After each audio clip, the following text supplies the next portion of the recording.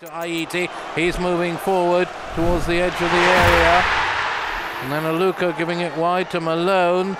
The ball back with Aluko, infield to Kenny, plays it across the Fulham half, finding Johansson, the goal scorer, forced back towards the halfway line, gives it to McDonald, he plays it wide to Fredericks, far side, and Fulham getting all the possession they wanted, but ZOHORE going forward, he robbed the player, and he scored! Fantastic. He's equalised, Kenneth ZOHORE. It was a mistake in the centre circle by McDonald, and ZOHORE won the possession and went forward and scored. Oh, brilliant.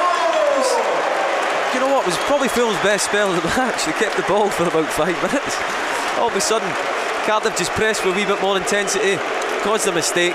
ZOHORE gets right through one-on-one, and he makes no mistake that time. He's had a few chances actually, ZOHORE, but that time slotted it one-on-one with the goalkeeper.